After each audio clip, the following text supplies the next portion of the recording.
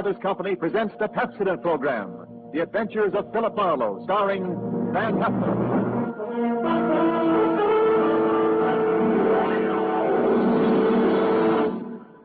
Pepsodent presents Philip Marlowe, Hollywood's famous private detective created by Raymond Chandler. Philip Marlowe, tough, cynical private eye of Murder My Sweet, the sardonic, case-hardened detective of The Brasher Doubloon, The Lady in the Lake, and The Big Sleep. You've seen him in action in all of those top-flight mystery pictures. Now, in order that you may continue to enjoy this exciting mystery series, Pepsodent brings you The Adventures of Philip Marlowe on the air with a cast of noted radio players and starring MGM's brilliant and dynamic young actor, Van Heflin.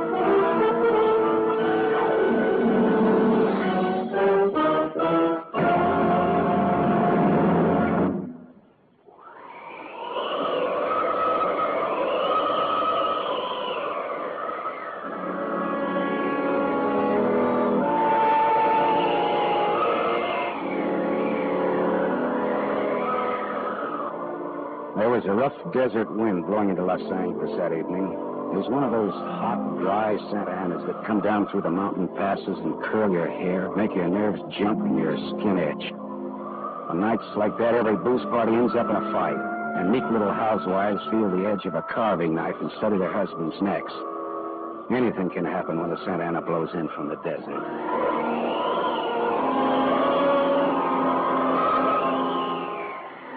I closed up my office early. I got tired of reading Philip Marlowe, private investigator, backwards on the ground glass of my office door.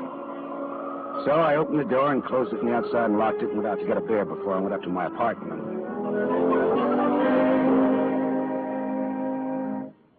Fella up again, Mr. Marlin? Marlowe. Marlin is a fish. Yeah, I know. Hey, you bartender. Come in on the ride. Drunk again. What'd you expect in this business? Autograph hounds? Make it snappy, yeah? Be right with you, sport. I gotta draw this man a beer. Crying out loud, these stumble bums that come in here. You got another customer, Bacchus? Hey, Bud. You seen a lady in here lately? A lady? Tall, good-looking, brown hair, a print bolero jacket, and a blue silk dress. No, sir. No, sir. Nobody like that's been in. All right, straight scotch, fast. I left my engine running out there. Yes, sir. Yes, sir. This slick-looking, sarcastic guy stepped up to the bar and drank his scotch whole. Then he turned to go out, and he stopped. The drunk was grinning at him. And then, without changing his grin, the drunk swept a gun from somewhere so fast it was just a blur coming out. Made a couple of hard snaps, and a little smoke curled. Very little. All right, show other guys. Don't move. So long, Waldo. All right, don't move, you two. Oh, Waldo. But I made his nose bleed. So long, boys. Drink up. All right, get on that phone, kid. I'll get his license number. Holy smoke. Holy smoke. Not too late. Drove away with this dead guy's car. Maybe he ain't dead. He's dead, all right. Where's your phone? This is for the police.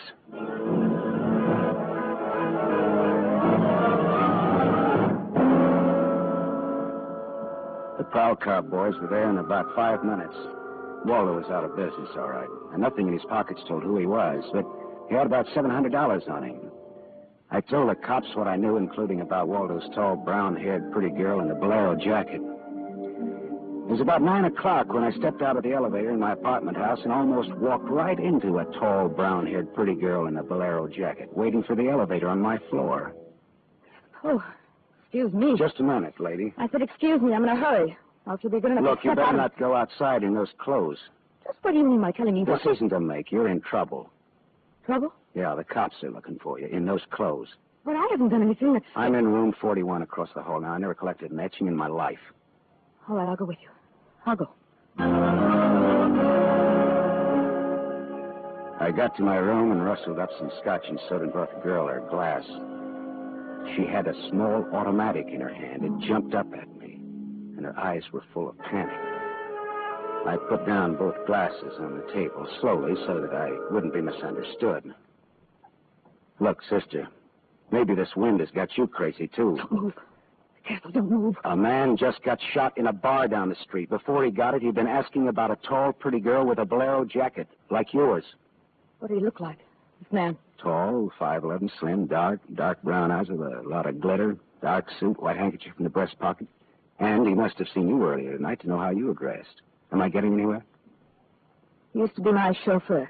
You had an appointment with him, didn't you? Why? Listen, he asked for you, didn't he? Yes, I had an appointment with him. He'd stolen something from me when he left 3 days ago. I was going to buy it back from him. Why didn't you tell the police? I couldn't tell him. It was valuable, wasn't it? Valuable enough for Waldo to steal? $15,000. Oh, it's peanuts. But it wasn't the value. It meant something to me. The man I loved gave it to me, and now he's dead. He was a flyer shot down over Germany. I'll go back and tell my husband that. He probably hired you. He did? Well, how much is he paying me? And where is this husband of yours? He's at a meeting. This late at night? He's a very important man. He's a hydroelectric engineer. I'll have you know that my husband is one of the... Skip it. I'll take him out to lunch sometime and have him tell me himself. And about Waldo. Whatever he had on you is dead stock now, like Waldo himself. He's dead. Waldo's dead? Yes, sister, he's dead. Dead. Lady, he is dead. Oh. Now scream and I'll give you 2 black eyes. I'm not going to scream. Who would that be? There's a dressing room behind that door. Hide there. Now, don't argue with me. Do it. It's all right.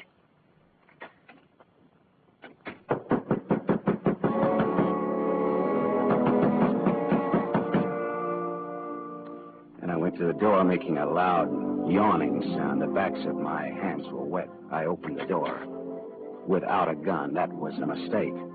I certainly knew the gun I was looking into. A .22 target automatic that had already killed one man that night. And I knew the bald head and the flat, shiny eyes and a face like a poisonous lizard. Baldy put the muzzle of his gun lightly against my throat. I backed into the room, and Baldy kicked the door shut. You alone? Look for yourself. I'm asking, not looking. I'm alone. You and that dumb bartender saw me dust off Waldo. What did Waldo do to you? Who's asking? Just making conversation. You stood on me on a bank job we did together. Got me 4 years in Michigan pen. How is he? Dead? I'm still good, drunk or sober. Tell me why I came here, pal. You heard the barkeeper and me talking. I told him my name, where I lived. That's how, pal. I said why. Skip, the hangman would ask you to guess why he's there. Oh, you're pretty tough at that, ain't you? But you're slamming off, pal. All right, but you could get that gun out of my neck and try somewhere else. Oh, yeah, sure. Is this better? This suits you all right? So it is my neck. Save when, pal? It's your party. I leaned against the gun. The door at the dressing room showed a crack of darkness. The crack widened. I began to shake a little. The girl came quietly into the room, but there was white all around her iris. She was scared. She had her gun in her hand, but I was sorry for her. Dead sorry. She'd try to make the door scream either way. It'd be curtains for both of us. You scared, mister? You worried about any little thing? I couldn't talk. The girl floated in the air somewhere behind Baldy, and her horrified face was drifting toward us. My mouth was as cold and dry as yesterday's toast. Well, kid, how's it feel? You ready yet? Go on, say the word. Well, don't take all night about it if you're going to do something about it. Why not, pal? I like this.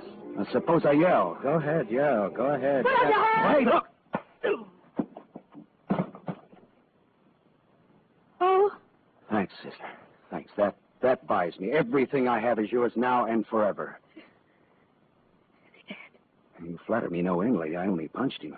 All right, now get out of here while I call the cops down on this killer.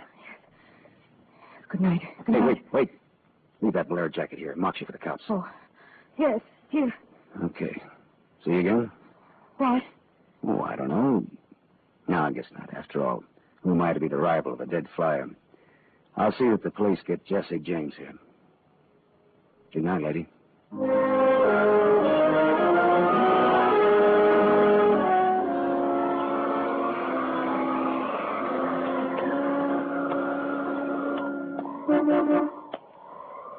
Yeah? You mean me? Yes, please. Oh, you. Again, huh? Sit in. I must talk to you. You want to know what happened at headquarters, huh? Yes. Well, I went down there with the law and gave them the story. I left you out of it.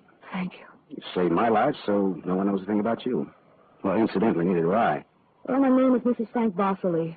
212 Fremont Place, Olympia 24596. Is that what you want? I guess so. Well, There he is. Now, why did you really come back? I wanted my pearls. Pearls? Yes. Pearls, too, huh? All right. Tell me about the pearls. You've had a murder and a beautiful mystery woman and a sadistic killer and a heroic rescue. Now we will have pearls. I was to buy them back from a man called Waldo. Well, I saw everything that came out of his pockets, and there weren't any pearls. Could they be hidden in his apartment? It's possible. Waldo lived on the same floor you do in his apartment house. And why didn't I know him, at least by sight? He moved in last week and managed to get a sublet. Great, a sort of an amateur magician on the side, huh? It's getting rather late. Yeah. What about your husband this hot, mysterious night? He's still at his meeting. You could have brought him along. You could have sat in the back seat working out a problem in hydroelectrics while... While what? Well, I didn't have any answers that wouldn't sound cheap or just ridiculous if from the sophomore class the radar team. I had an unlit cigarette in my hand. I threw it out of the window. I took a hold of her and kissed her. She sat very still. I was shaking when I let go of her. Her voice trembled a little when she spoke. I meant you to do that. I wasn't always that way. Only since Johnny Dalmas was killed in the war. He gave me those pearls. 41 of them, perfectly matched with the diamond propeller clasp. I'd have loved them if they'd been wooden beads, because he gave them to me. I love Johnny. The way you love just one time. You understand that? What's your name? Lola. Lola, how did you explain a $15,000 pearl necklace to your husband? I told him they were imitation, and I bought for myself. How did Waldo latch onto them, what they stood for? When my husband was in Argentina, Waldo and I go for long drives. I was restless and wretched because of Johnny. Sometimes Waldo and I had a little drink together, but that's all. But you confided in Waldo about this pearl. I was a fool. And when your husband came back, Waldo stole the pearls and offered to sell them back to you, or he'd tell Papa, huh? I was a fool. And now you think the pearls are upstairs in Waldo's apartment? I suppose it's a lot to ask. No, sweetheart. I've been paid. I'll go look. We're here.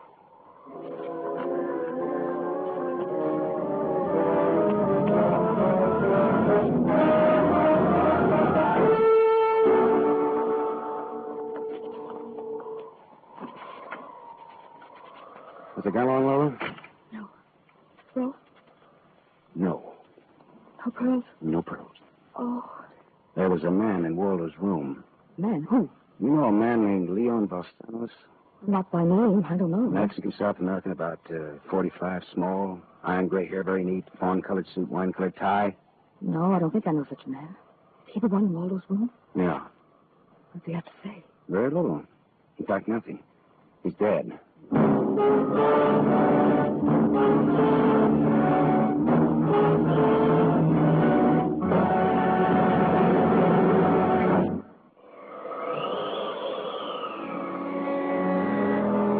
I sat with Lola Barsley in a car listening to that jittery, infuriating desert wind gallop around in the midnight streets. I just told her about the Latin-looking man I'd found in Waldo's room in a very dead condition. I held her hands until they stopped trembling. Then I gave her the few remaining details. He had a gun in a shoulder holster, but someone had strangled him before he could use it. Someone? Waldo? Maybe. You see that convertible coupe two cars ahead of us? Been there for hours. He was there before I parked here to wait for you. Leon, the man in Waldo's room, came in that car, but according to the key containers he carried, that isn't his car. Whose car is it? Does it matter? Well, it belongs to a lady, according to the tag on the keys. A lady? Well, anyway, a woman, if you're going to split hairs. Eugenie Kolchenko, in West Los Angeles? Never heard of her. Uh-huh. All right, well, you go home now, huh? What are you going to do? Drive that flossy convertible around, wave at my friends, impress people. You run along now. Me, I've got another date.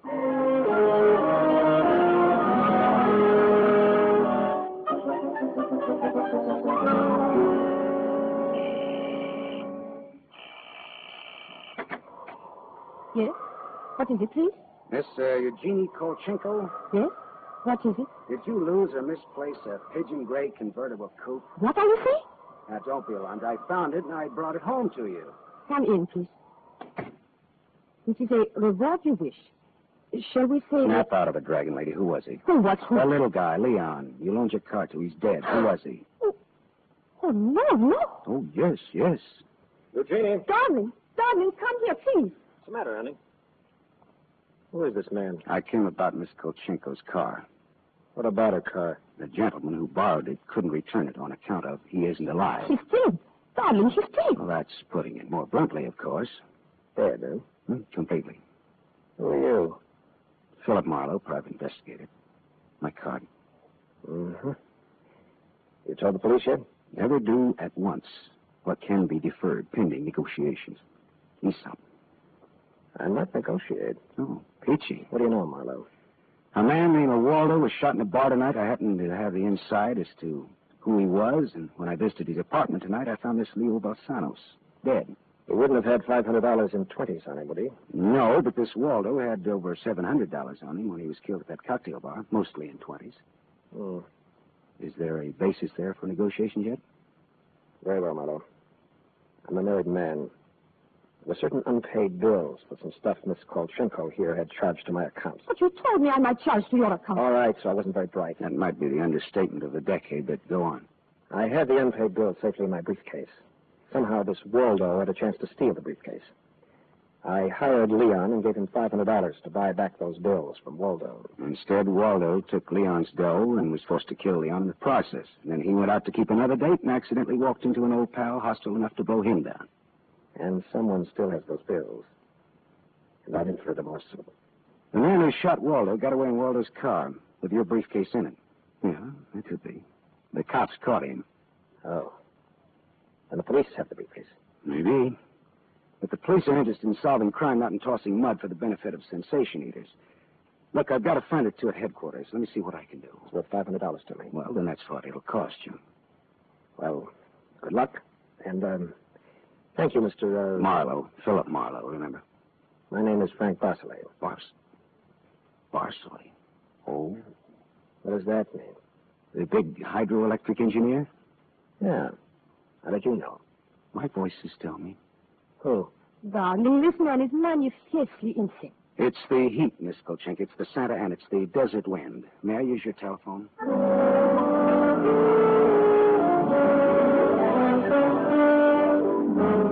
Someday I must tell you about Ibarra. Salt of the earth, Ibarra, detective lieutenant over Central Homicide. I phoned Ibarra from Miss Kolchenko's house and told him where he could find a well-dressed cadaver named Leon and furnished a few small details. I gave Ibarra time to check my tip, and then I went down to see the good lieutenant and told him why I'd been up in Waldo's room, only to find Leon instead of a certain lady's string of pearls. Pearls, eh? Well, I thought Waldo might have them up there. Whose pearls were they? A lady's. Go on. Or they might have been in Waldo's car that Waldo's killer drove away in. Yeah. Well, what, yeah? They might have. Also a batch of unpaid bills charged to the account of a certain Frank Barcelay? Yeah. Uh-huh. Well, now, the police aren't interested in domestic scandal. They want to prevent or to solve crime, right? So? So I've got $500 for the police fund if those pearls and those bills are returned to their rightful owners. Oh, quit your kidding. No, it's a valuable necklace. Yeah? There's your necklace. That's it. 41 pearls, perfectly matched diamond propeller clasp. That's it. That's the one. Take it away, Marlowe. On the level? Just tell me straight what it's all about, all I ask. Sure. Well, this Waldo was blackmailing a wife with the pearls, and her husband with the bills, by the name of Barcelay. Well, Barcelay sent Leon to get the bills from Waldo. Instead, Waldo killed Leon, then stepped out and happened to get shot by that guy at the bar. Now, if Barcelay's name stays out of the paper, I get $500, and that goes to the police fund. We'll keep him out. Well, now, I'm not in this case for money. I just want to get back the bills and the pearls. As you say, Marlowe, the police aren't in business to sling mud. Well, you can deliver the pearls to the lady herself if you like. She lives at... No, Marlowe. You better take them to her. You see, except for the diamond propeller clasp on them, they're phony. Phony? But... All but the clasp, Marlowe. All but the clasp.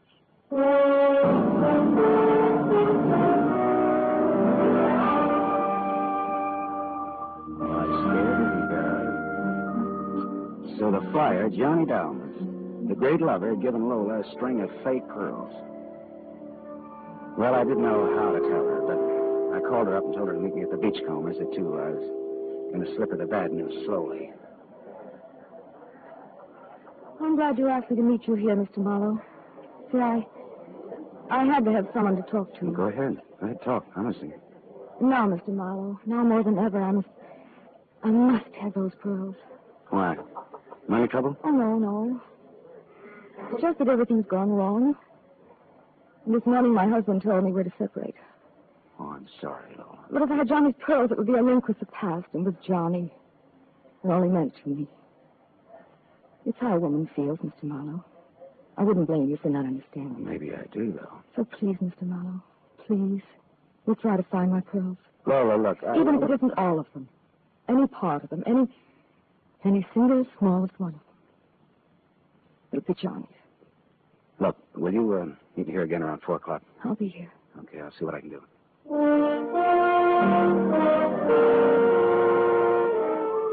There was only one earthly decent thing I could do. I took Lola's glass pearls to a jeweler, and I had him take off the diamond clasp, put her on one of those strings of so-called simulated pearls that they sell you for $3, tax included. Then I went back to keep my 4 o'clock date with Lola at the Beachcombers. Well, Mr. Marlowe, anything new? Yes, the police found some pearls in Waldo's car. They found my pearls? No, not exactly. Not exactly. Well, Waldo was getting set to jail, Lola.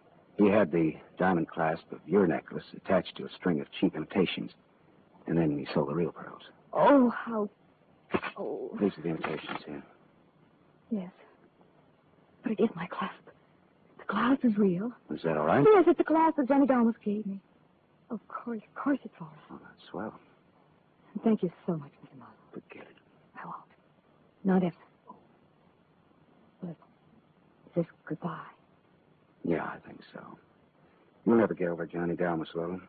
If anybody ever bothers you again, though, well, let me know. Name's Philip Marlowe.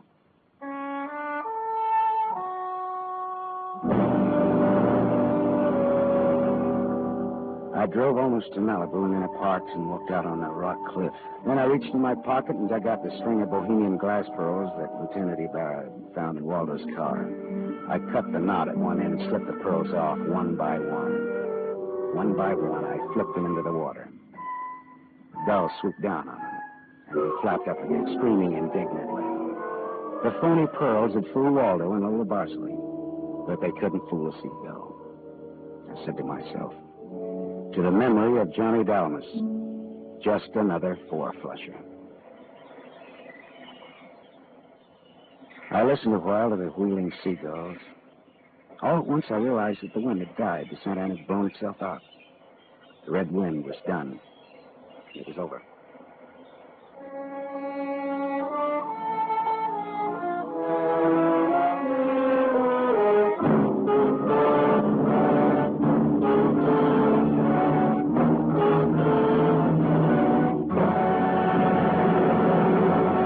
You have just heard Van Heflin starring in the first of a new mystery series, Raymond Chandler's The Adventures of Philip Marlowe, brought to you by the Lever Brothers Company, makers of Pepsodent. Tonight's story on the adventure of Philip Marlowe is based on Red Wind, written by Raymond Chandler, creator of Philip Marlowe, the screen's most famous private detective. It was adapted for radio by Milton Geiger. Third with Van Heflin was Lorene Tuttle as Lola Barsley. And this is Wendell Niles inviting you to listen again next week at this same time to another exciting story on the adventures of Philip Marlowe, starring Van Heflin with a distinguished cast.